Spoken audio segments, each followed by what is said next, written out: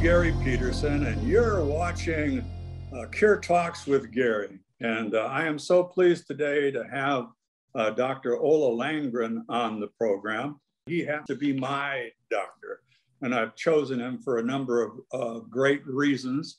Let's just say that he has a lot of some of the best background in the entire world. When I have myeloma, and when I first got myeloma, I decided to go to who I thought was the best myeloma specialist in the world at the time, and that happened to be a Dr. Bart Barloghi at UAMS, and he did all his work at MD Anderson. Now, he was at UAMS. I went there, so did a number of other patients, and I come to understand what a great facility that was.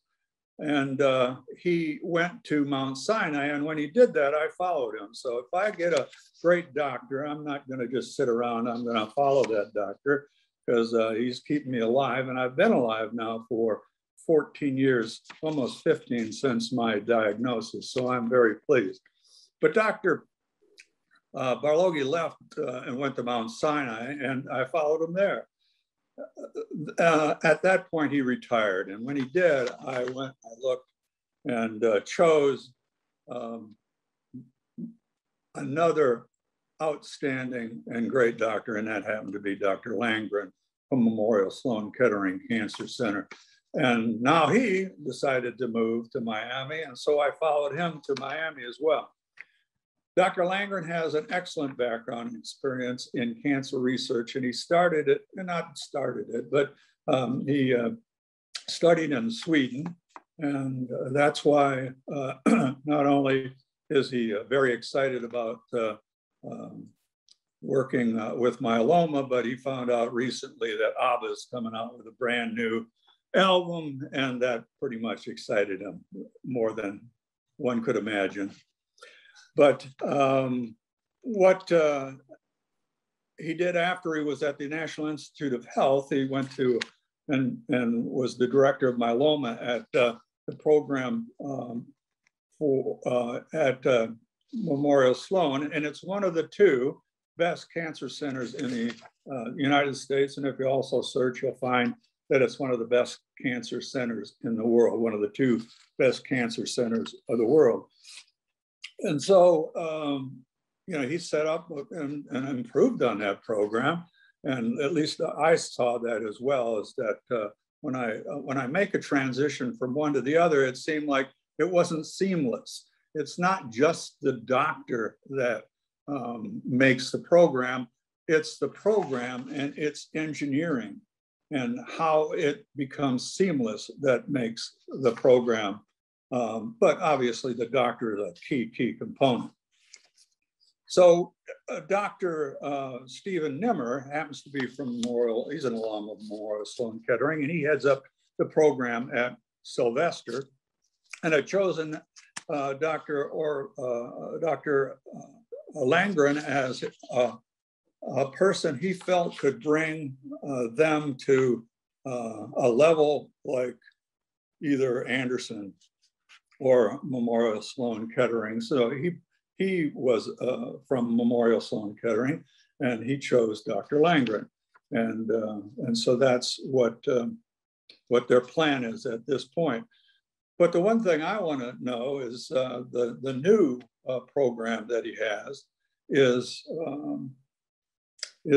51. If you look at U.S. News and World Report, Sylvester is at 51, which is not so bad when based on the thousands that there are. And I guess the one thing I need to ask you to begin with is, just like Barloghi, he went from the best to one that probably nobody heard of at UAMS. And here you are going from number 2 to number 51, which is probably significantly better. So I'm going to have to ask you, like I did Barloghi when I was with him, is what the heck were you thinking? First of all, thank you so much for inviting me here today, Gary. It's a great honor and a pleasure. And as usual, we are having a lot of interesting discussions here aside from health management. So what was I thinking? Well, as you briefly here reviewed my background, I've been trained my entire life at these institutions that are kind of very, very competitive. I did my MD PhD at the Karolinska Institute in Stockholm. I moved to the NCI. I was there for 10 years. And then I was recruited to Sloan Kettering. I was there for almost 7 years. So I think what I felt was that we were doing so extremely well at Sloan Kettering, but I also felt that over these years, I hopefully have learned how to build teams and what it really takes to establish the top quality that all these institutions have trained and taught me how to do. So I felt it was a new challenge for me, and it was a new opportunity for me as a leader to establish a program. And I was also thinking, Florida is the third most populated state in the United States. You have California and Texas and Florida. Those are the top 3 most populated states, but there is really not a big myeloma center in Florida. So I was thinking, not only would it be a challenge for me, it would also be a big contribution for patients that live in Florida to have access to top of the line care. So I thought about it back and forth a lot when Steve Neimer reached out to me.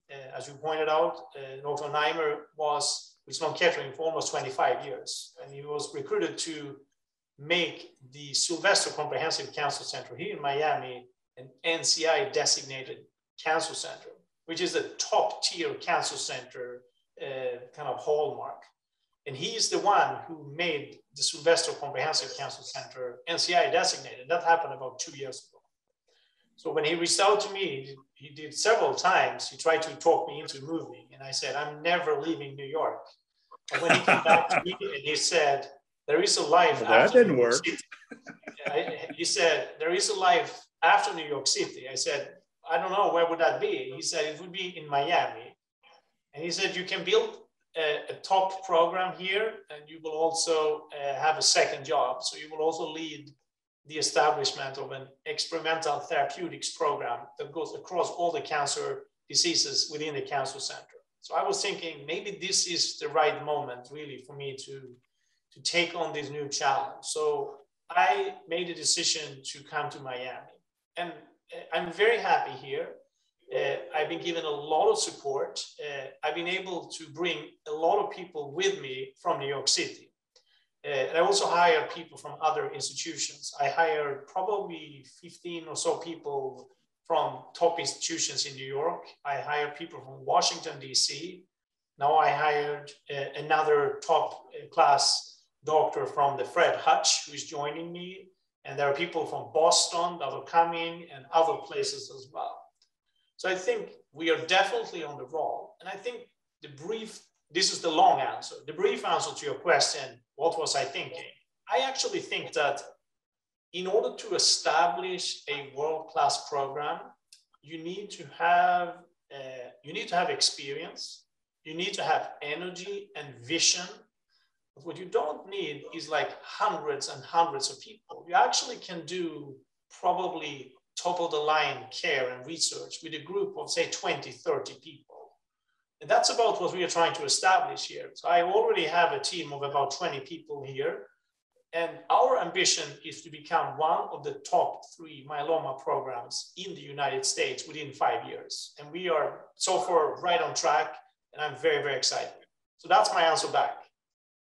Well, and one of the things that I think is important in any myeloma center is that there's a continuity in the program, that it's patient-centered, that it's focused on the disease as well. And what I found is that at all of the locations that I've been in the past, although it may not have been to begin with, like with you at Miami, I was probably as disappointed as I could be when I first made that transition, because it seemed like there was there just wasn't the same level of seamlessness that I came to expect from Memorial, from my care leaders, and with that, I was very open with you about that, and that I had sent you a number of patients in the past, and I didn't feel that they were getting the same level of care, not necessarily care from you, but certainly, care, from a consistent, ongoing, myeloma-centered, patient-centric position. So as a result, I let you know in no uncertain terms, and you obviously said that you were going to do something about it, and we're in the process of doing something about it, and knew that that was the case, and did so. So what are some of the things that you came to understand that you needed to change in order to change not only the program, but this specific person's attitude towards that program? Well, it is something that I was sort of expecting was going to happen when I moved from Sloan Kettering to another smaller place, that you probably will not have all the infrastructure in place day one. It seems like that is unlikely to happen in any discipline if you go from the top of the pyramid to a program that is not yet there. You gave some of the statistics before. Sloan Kettering and MD Anderson, they are every other year first or second or second or first or second. And I was at Sloan Kettering. So if you pick the right year, we were the first. And now you said at Miami it was 51 by some recent rating. So I think that same rule probably were kicking in here in your first encounter. And I knew that there would be a lot of work to be done. But I already had a plan in place. And as you know, I have worked endlessly and relentlessly, and I am on establishing all those gaps. So to make a long story short, I learned that in order to deliver high quality care, every person needs to breathe myeloma every day. Everyone who is involved in the program needs to understand why this person's job is important, and needs to understand what the real mission is for the entire program. So you need to understand the big picture, and you need to understand why your role is important. So you cannot have people doing a lot of different diseases or covering a lot of different jobs. You have to have people very specialized and working as a team. It's teamwork, teamwork, teamwork, teamwork, working together, communication, teamwork, teamwork, teamwork. And this is something I learned at Karolinska, I learned it at the NCI, I learned it at Sloan Kettering. So when I came here, I mentioned already, I brought a lot of people, because a lot of the people I worked with, they already knew these things. So I didn't have to train them on this. I just put them here, I offer them these positions, and they just started working day one. And they immediately start communicating with each other and me in a way that we used to do in New York City. So it's basically part of New York City moving to Miami. We just get going right away. I think a lot of people here are not fully integrated in this model. They're fantastic people here. They're very hardworking. They're very good people. But the model that was here before was more of a generalist model, and we bring to a table a super specialized model. We're like excellent, center of excellence model. So we have people answering the phone that only do myeloma, schedulers that only do myeloma, nurses, doctors, nurse practitioners that only do myeloma, and we have internal collaborators on the team, say in radiology, pathology, laboratory medicine, and so forth, that are dedicated to support the myeloma program. Of course, they did that before also, but I think maybe there were like multiple people that did that for a little while, supporting the program. Now we have people that are very, very focused on these jobs. And that takes me back to what I said before. In order to do that for even a large population of patients, you don't need hundreds and hundreds of people. You could do it with a relatively small group. But you need to understand that it's about focus and attention to detail and dedication. And that's really the model I'm rolling out. So we are creating— And you talked about communications too. And that was one of the things that I had noticed. And when you say generalist, and that was kind of, I called in on the same line that somebody called in about a cold, you know, and if you got a myeloma patient who is spiked at 103, you know, they don't necessarily want to go through this generalist rigmarole in order to get to their doctor. And obviously that's where you've changed it and changed it the most, which I congratulate you for that, because frankly, it's frustrating for me. And if it's frustrating for me, it's frustrating for all myeloma patients. You want to call somebody who knows about your disease.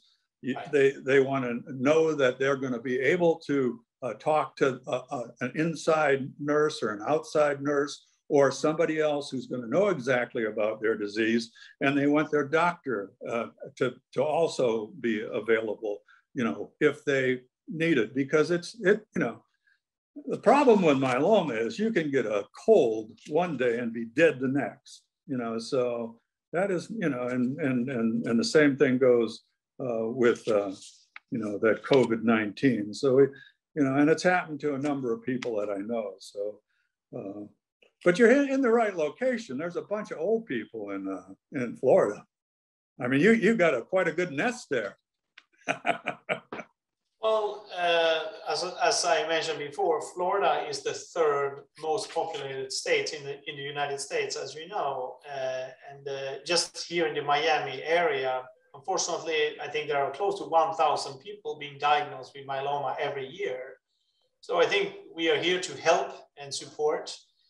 I think what you mentioned before when you called in, I think the line that they used to have was not for everything. It was a line for blood diseases, but that also is not good enough. So you cannot have patients with lymphoma or leukemia or MDS or myeloma on the same phone line, because these are just so dramatically different diseases. So it has to be one phone number from day one.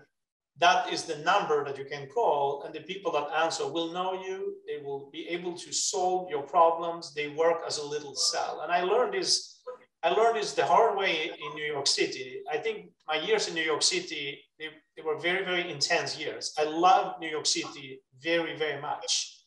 I think one of the experiences that I have there is that everything goes so fast in the city. So I think in 1 month, to some degree, you probably get 10 years of work experience elsewhere. And I was there for 7 years. So if you multiply that, that's a lot of years of experience. So it goes very, very fast, and everyone is on everything. And I'm so grateful for the experience I have and all the friends and colleagues I have. And I talk to all the time at Sloan Kettering. They taught me so much, and just seeing how the machine there runs top of the line in everything. That's something I will have with me forever. And I'm trying to establish that here in Miami. Mm-hmm. Well, it's, you know, the consistency and the handoff, you know, it seems, you know, this is really a race for the myeloma patient, you know, to make sure they get the best of care.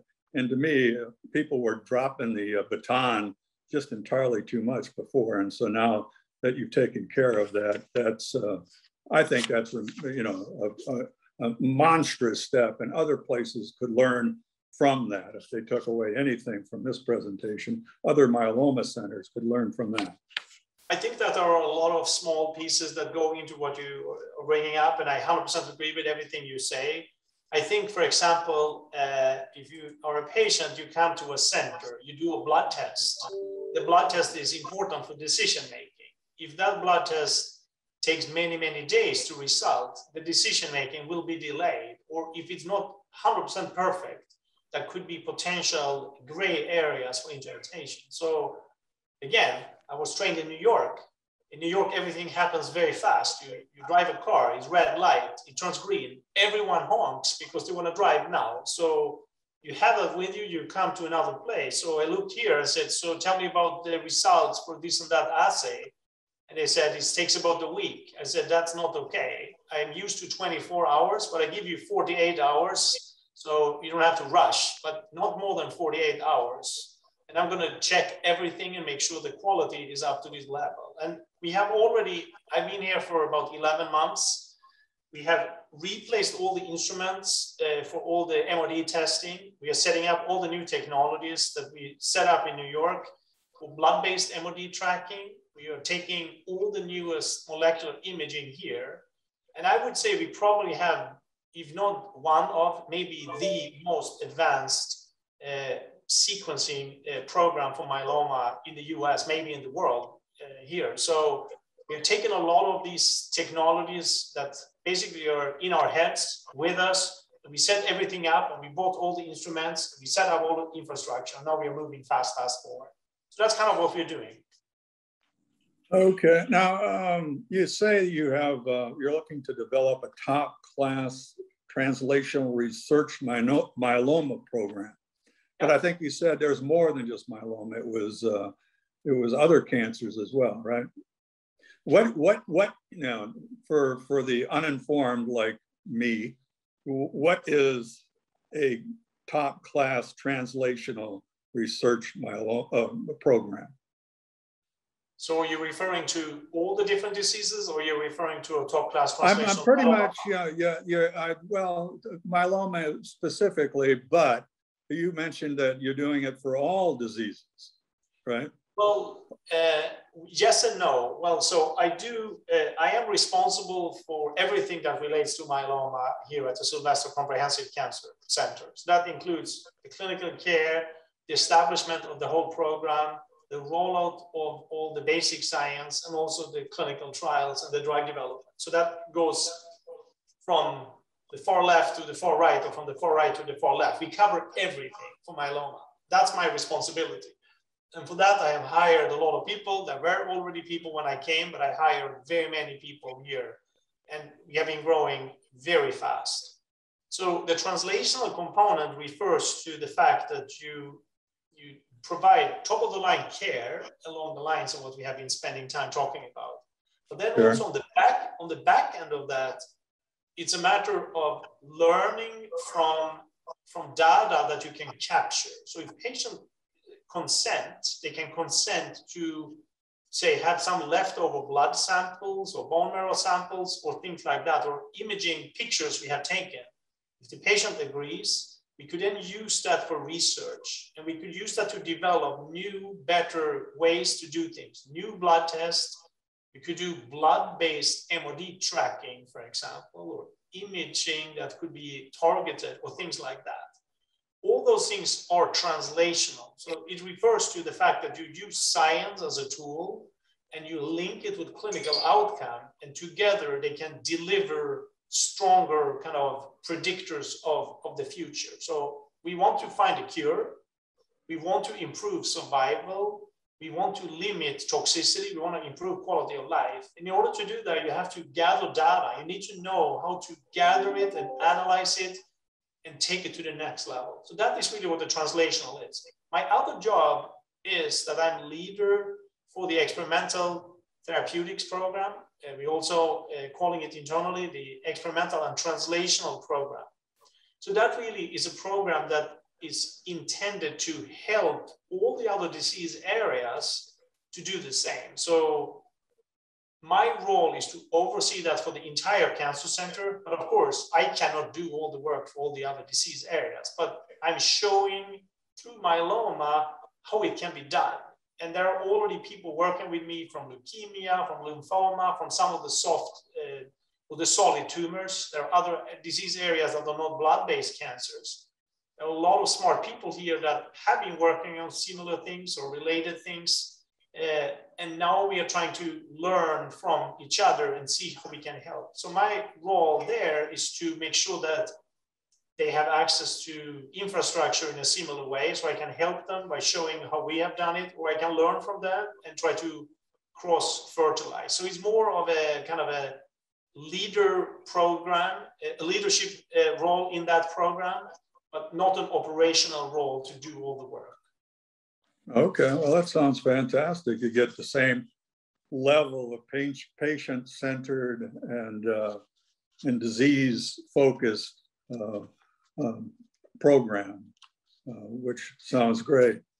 Now, myeloma happens to be very complex. I mean, anybody knows that. I mean, I remember a story that you once, not a story, it was something that you once told me, and that was that you were thinking about what specialty to get into, and you had a mentor, and your mentor told you, well, make sure it's not myeloma, because nothing has happened in myeloma for the last 30 years. So, there's going to be nothing there for the next 30 years. To which you said, sounds like a perfect opportunity to improve. And I thought that was pretty remarkable. Now that's a set of guts. Yeah, no, that's exactly true. And there was actually another disease I was warned about, and that was the chronic lymphocytic leukemia. So it was myeloma and chronic lymphocytic leukemia. In the very beginning of my research at the NCI, I was doing a little bit of chronic lymphocytic leukemia research, and we actually published many years ago. I was the lead author in a paper in the New England Journal of Medicine, where we show that you can identify precursor clones in patients who develop chronic lymphocytic leukemia, which is the precursor of that disease, similar to MGUS being the precursor of myeloma. So I guess I ignored both those pieces of advice. I was doing both of those two diseases, but I had to pick one of them, and I decided to pick myeloma because I saw that was something that was kind of telling me, you have to come here. So I was just going there. I was drilling every day into that, and I still do every day. I still am just often amazed at the level of expertise in the myeloma patient or in the myeloma specialist community, like yourself and Barloghi and Jagannaugh and Orlowski and Richardson, and you go on and on and on. These are some outstanding individuals, but Dr. Barloghi, for example. So I'm truly amazed at how it's like give me a tough problem, and then what happens is that the best people are attracted to somehow tackle that problem. And with that, myeloma life expectancy has gone from like 3 years when I was first diagnosed to over 10 years. And if you're with a myeloma specialist, that would be the least it would be. Probably 15, 20 years for that matter. So it's pretty amazing that of the skill and the expertise for the myeloma clinics. But there seems to be that disconnect that I find when I go to one that I really love and follow somebody into it, and that is that continuity that you've been working on, that you took to Memorial Sloan Kettering, that was brought to Mount Sinai, and that Bart left, from the MD Anderson and took to UAMS, which was not your center of the universe. But how do you organize and develop a center of excellence for world-class myeloma clinical care? Well, I think I have all these years of experience from different places. I have the Karolinska experience, I have the NCI experience, I have the Sloan Kettering experience. I kind of integrated those in my head, and I kind of tried to see what worked the best. And my conclusion is having a very small group. You have a doctor, you have a nurse, you have a nurse practitioner, you have a pharmacist, and you have a patient coordinator. There are 5 people. They work together every day. And new patients come to the coordinator who schedules the patient. The coordinator collects the information that the clinical team needs. The clinical teams knows exactly what to do, and they talk to each other all the time. And when the clinical team says, we need to do these tests, we need to do this follow-up, or we need to prescribe these drugs, we need to do these things, the coordinator makes sure that all these things happen. So if you have such a small group, it's like 5 people, they can see many patients in one day, in 1 week, in 1 month, in 1 year. As the program grows, you build another team exactly the same way. You have the same exact unit. And if the program grows even more, you have a third group like this. And as it grows more and more, you would have the same structure. So it's about scalability. So what would be a mistake in my experience is to have many doctors working in parallel and covering for each other just to catch up.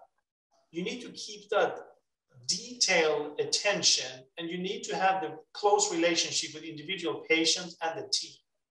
And when I was in New York, I came there, we had less than 2,000 visits when I started there.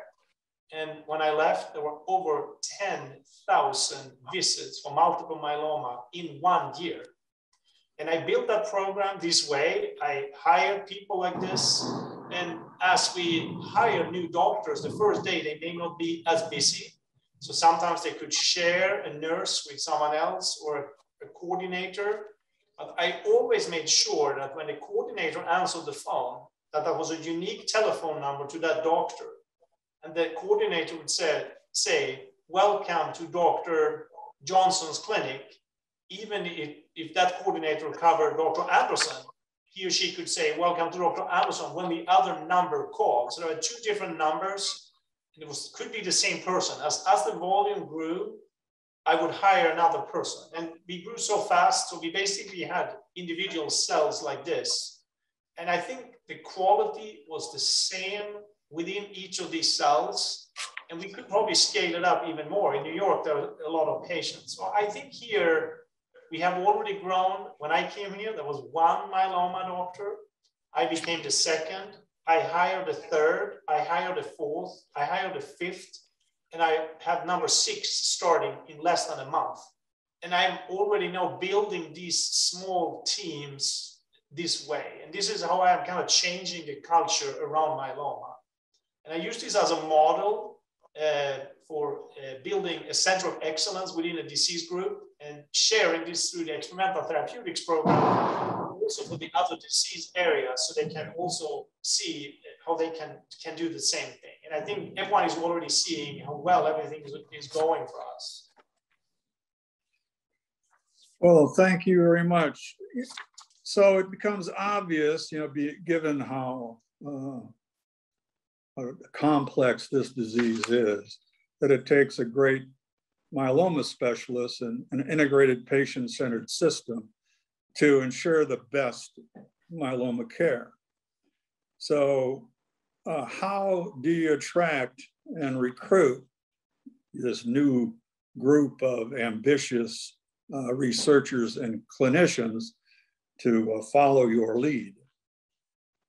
Well, that's a very difficult question. I think my interest in science goes from the very beginning of med school. I was very interested in science, the entire med school, the entire residency and fellowship, and I continued having a strong interest in that. And I'm a strong believer that if you think about things in a new way, you're kind of fearless. You don't kind of get stuck in old ways. You're thinking how you can improve and don't get stuck in old technologies or old paradigms that were never proven by data, that you can really make things better. So I'm looking for people like that, and I'm constantly looking who to recruit. And I can tell you already here in Miami, I've had many talented people reaching out from top places, Harvard, all the New York institutions. People have reached out to me, Mayo Clinic. I mentioned places on the West Coast. I think people that are driven and ambitious, they are looking, where could be a good place for me? So if you have this relationship, you share resources with each other. As a leader for the program, I try to be very generous. I also try to be very direct and say, this is what I expect. So I expect that you develop these things. And if it doesn't work, for various reasons, sometimes the research doesn't work, we need to talk about what escape routes that could be. So I give people 1, 2, and then 3 projects to work on. And I try to protect them so they have the resources to move forward. And I've done it for many years. As you know, I've been I've been a doctor for almost 25 years now. So I try to share my resources, my knowledge, my funds, my samples, everything I have control over, like a family, I share with everyone. But in return, I expect people to drive forward, to build their careers, and also build the program. And then I have one-on-one meetings with everyone every week. So I spend a lot of time mentoring people. So I know what everyone is doing. And if people are kind of starting to do things that could potentially have some collision with someone else, I would say we need to talk, the three of us, so we can sort out, or this person has now a new idea and this person, I think, is thinking about it. Let's talk about how we can work together and help each other. And no one can say everything is mine because we are working together. So I try to also to foster the culture that if something is very important to someone, that you should let go. But if someone always says it's very important, that's not okay. You have to be able to say it's not important. So it's kind of a generous culture of discipline and hard work through mentoring. And I try to set the vision of what's important. Everything is for patients. Improve patient outcome, looking for a cure, minimizing toxicity, trying to go after those important questions that can take us to that goal. So it's a lot of work, and it's almost like raising a family. I don't think you can write down like how do you raise a family in the best possible way. And I think it's the same thing when you lead a team. How do you do that? It's just like it's a lot of work, and you have to just be generous. I think one of the things I've noticed in you is that you are a change agent. You know, you don't settle for the status quo. My whole career in distribution operations and engineering, you know, and in business management, that I was a change agent. And I can tell you, being that, you're always, you got your head above the trees, you know, type of thing. You're always out in front, and people don't necessarily like change. They kind of like the status quo, and a number of them do. And as a result, you know, you're always a target. And I've seen you as a target a few times. When you went after MRD great big, when it wasn't even hardly looked at. When you talked about, you know, hitting patients when they first got, you know, high-risk smoldering. You know, and he worked with, you know, the folks with regard to that. And that, God forbid, you did something like actually took a look at actual data and tried to draw conclusions from that actual data, you know, millions of points of actual data versus 100 or 200 points from a clinical trial, you know, that you got you know, you got people were taking shots at. I don't understand it, but they did. But I do understand it. If you change, you're gonna, it's not, you know, if you're not doing the status quo, if you're changing stuff, you're gonna get criticized. It just happens. And for you, I applaud you for it, because you're probably in an industry, you know, in medicine where, you know, the gold standard is what clinical trials are. And to me, I consider that the old standard. It's just not enough data. And you've got all this data out there, and you tend to mine it. And the best do, I think. So thank you for that. Now, given what I just said, is there any parting comments that you'd like to share with the audience, or comments on the support you've been getting with your efforts, and how very important getting this support is for the program's success? Well, maybe some last points on my end is that my ambition is the same as it has been the entire time in all the other programs I've been, is to develop very, very sophisticated, top-of-the-line care for patients, and to make sure that we always stay relevant by coming up with new ideas that are relevant, that are important, that are clinically important.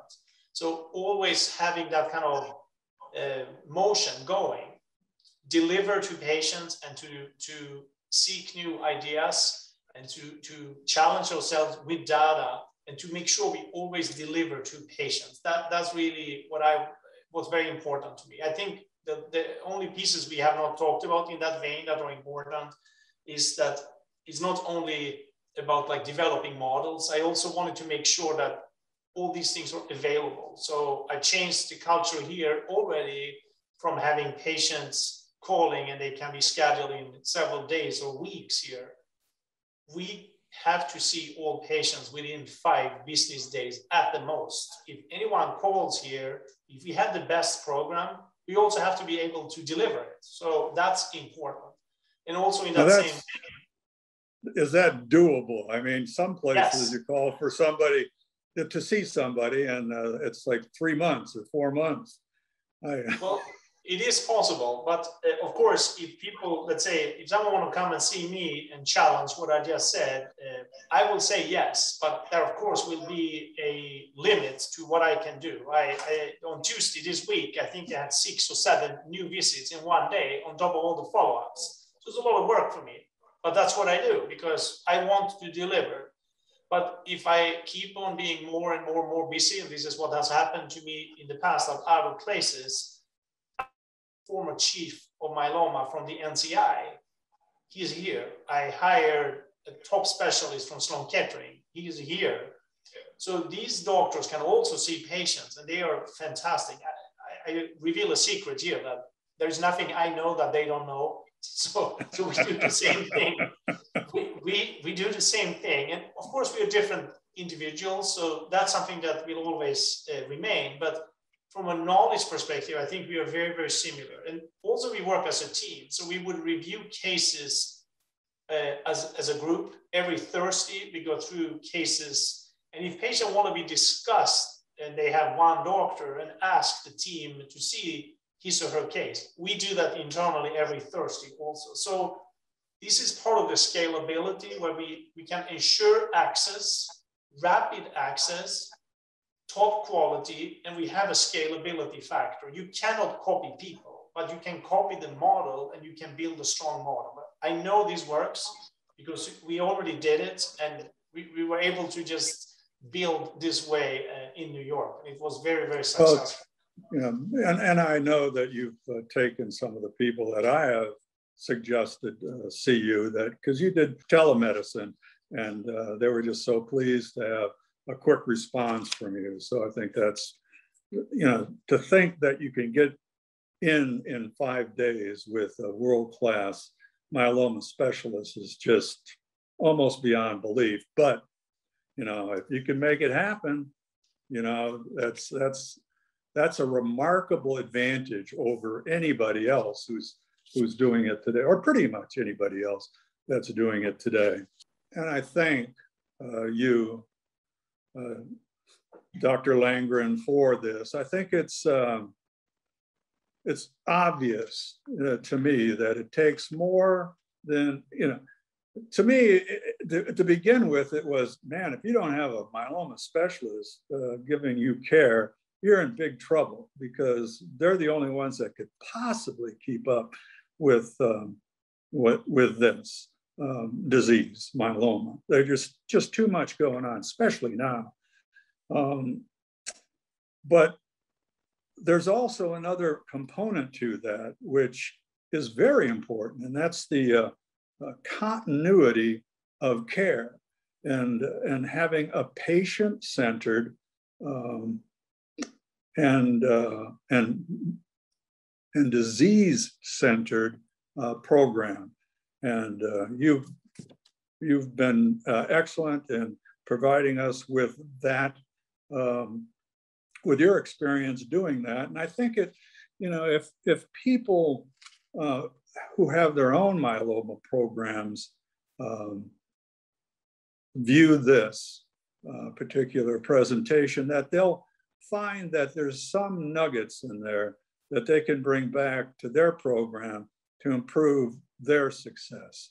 And it's only something, if duplicated, can be can improve myeloma life expectancy significantly greater than it is today, because we know that the SEER data for myeloma still says there's only about a 5 or 6 year life expectancy.